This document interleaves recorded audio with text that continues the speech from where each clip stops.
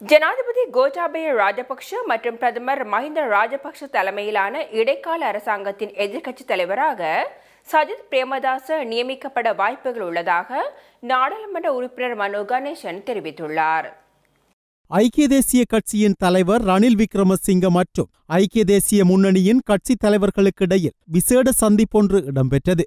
இந்நிலையில் குறித்த கலந்துரையாடல் பற்றி தனது உத்தியோகபூர்வ சமூக வலைதளங்களில் பதிவிட்டுள்ள நாடாளுமன்ற உறுப்பினர் மனோ கணேசன் இக்கலந்துரையாடலில் குறித்த இணக்கப்பாடு எட்டப்பட்டுள்ளதாக தெரிவித்துள்ளார்.